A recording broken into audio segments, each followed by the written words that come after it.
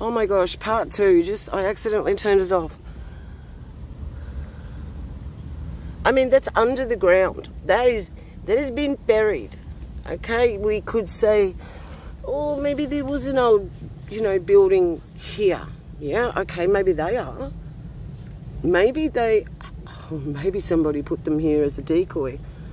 Government, because people like me you'd go, well, my theory is it's not worthy, it's wrong, because there's new bricks here too. But as I said, bricks last a very, very, very long time. Oh my gosh, look at that.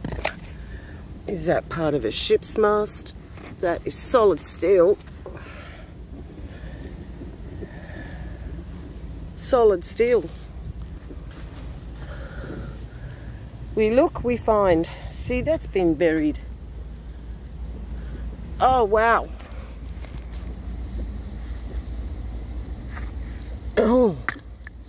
Oh, see, that's... Oh, guys, that is so old.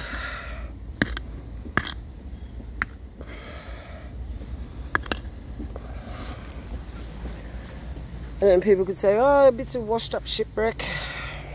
I don't believe so.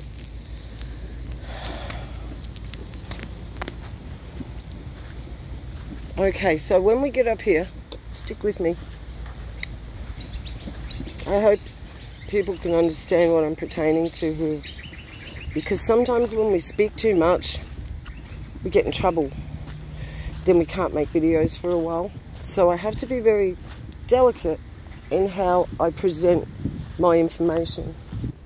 It's been that way for a while now, but it's gotten a lot worse. And we have another purge coming up in December as usual. This time without Susan, who recently departed this earth. Facebook Susan, recently deceased. The one who censored us from speaking. She did the first purge, the second purge, and she would have done the third one. Okay, so we've got to keep coming up here. As you can see, this is everywhere here. We're not talking just rocks. The rocks have become off. The bricks have given way after time and time and time, but the bottom layer's melted. I can't make it any more simple than actually showing you the evidence. Okay. Try not to cut this video off. That's not the one. Okay.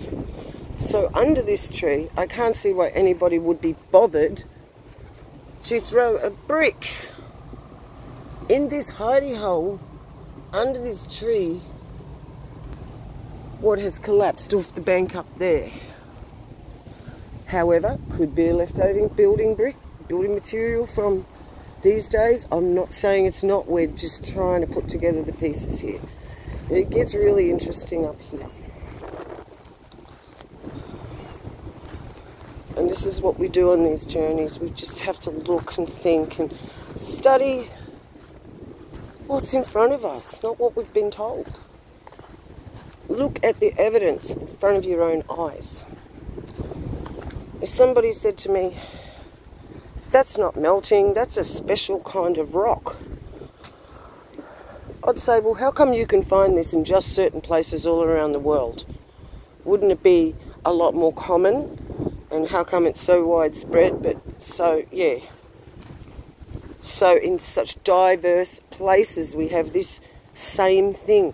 We have this in the blue mountain skies. The blue mountains where there is no ocean is full of this.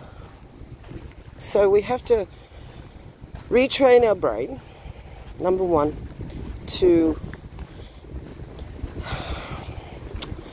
push out the old information or just put it on the back burner. If you can't let go of it, just open your mind to, the consideration that something else happened too. Look at that. So you can see the mud flood. Here's the first brick I found. That's old to have pippies growing on it. Oh, they're oysters, you know. And it's under, and there's shards of bricks up there I can't get to. This thing could fall on my head, this tree. Who knows, those give out any time.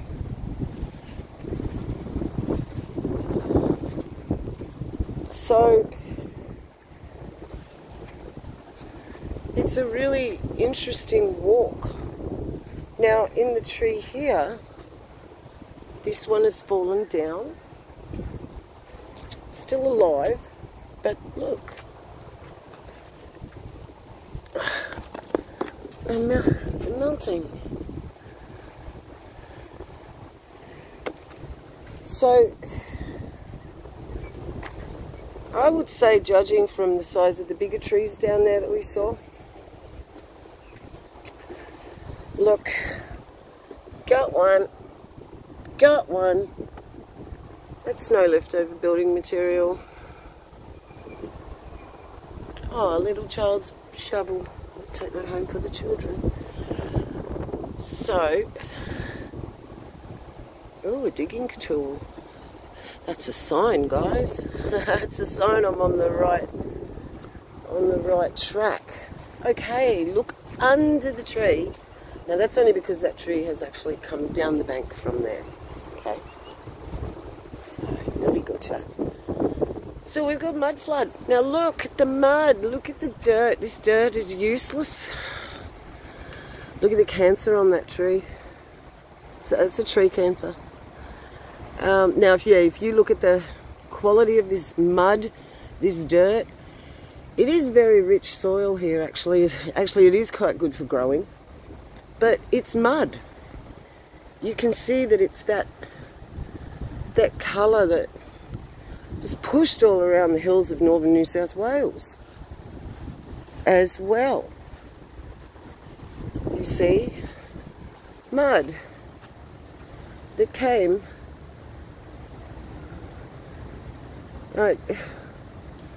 This is why it's so hard to put together any sort of time frame. We want to be super sleuths and we want to work all this out, but how? When everything's like one of those knots that are just all knotty and you can't even find the end to untangle your rope because it's just so messed up. So all we could do is have a look at the other things around and what's been affected and how old trees are. But you see, we have been lied to about the trees. Because I'm going to show you some trees up here. Did they tell us they're only a couple of 100 years old? I call total BS on the government. They are all in on this, guys. They've rewritten the history books. We're going to go up here and I'm going to show you megalithic monster trees right near the castle or whatever the heck that just was there. That's where it started. Let's go and have a look at these monsters. We're going to start at the small end.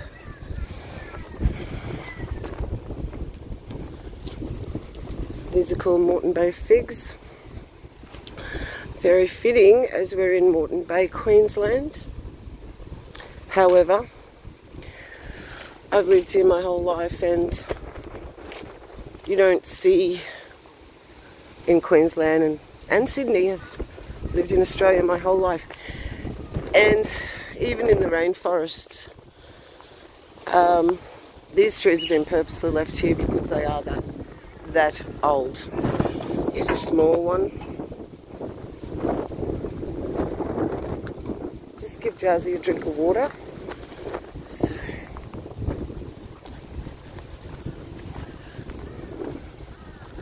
maybe you're starting to see what I'm seeing. Look at those leaves. Look at the limbs. Going to have to put this down. So, trees that you're about to see, I believe, are not hundreds as they say, they're thousands.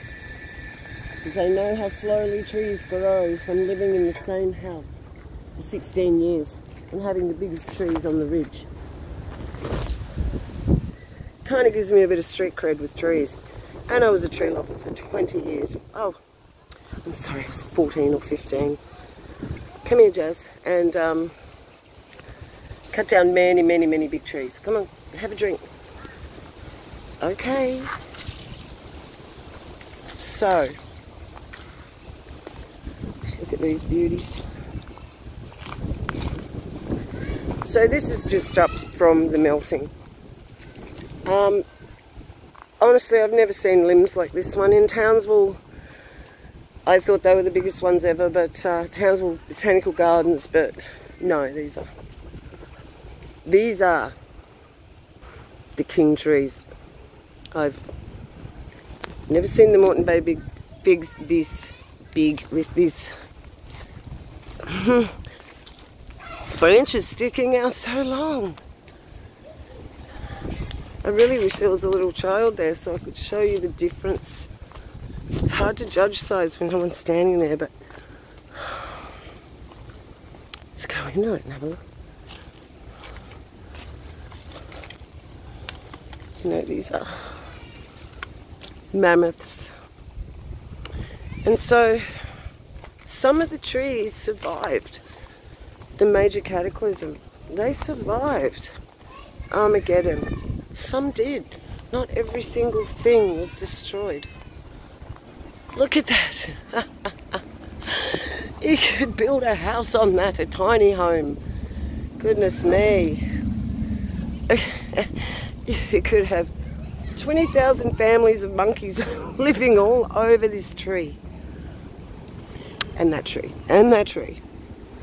So I just hope you kind of understand what I've been getting at in this video.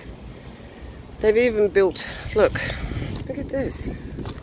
Crazy. She started sagging, so they've built a wedge to hold it up. Stand there to stand it up. That's how huge that is. Like, yeah, Father wasn't mucking around making these few trees here. And I don't think he's mucking around when he's showing us what's really going on either now. But it's up to you all to make up your own minds, and this is a fun journey. When you realise the lies and you get over the fear, it is exciting every single day to be alive now. Where I was getting pretty tired of life at one stage. Really, one stage was just, is this all there is now? I've raised my family, I've done this, I've been that, I've had this career, that career. What for? What did it all matter? Oh, my friends, it does at the end of it. It only matters how you go out of this world. If you've lived like a dog all your life, you don't have to keep living that way. It's the whole thing. You can change.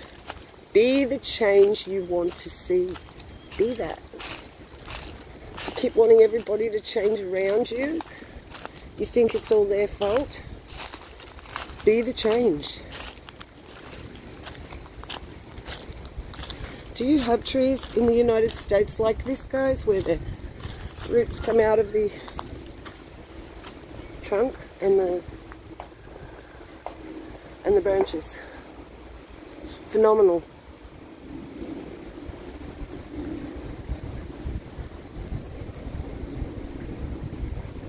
Probably one of the biggest trees you're ever going to see on video from Australia.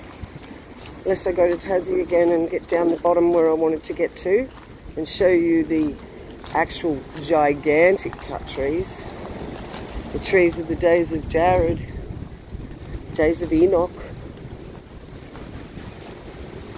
Alright guys, I'm going to leave it there, but just have a really good think and have a look around your own. I know a lot of you might live in cities and that, but those of you that live in even half suburban, they've just covered up so much. It'd be right under your nose. You just need to go look for it. Hey scrub.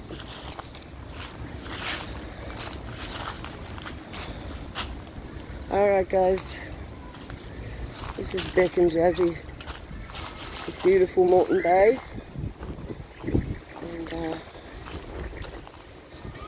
And Let me know how you're all going. Keep on keeping on. Oh yeah, there's one wearing a mask. Oh, we've got one that can't see. I'm out.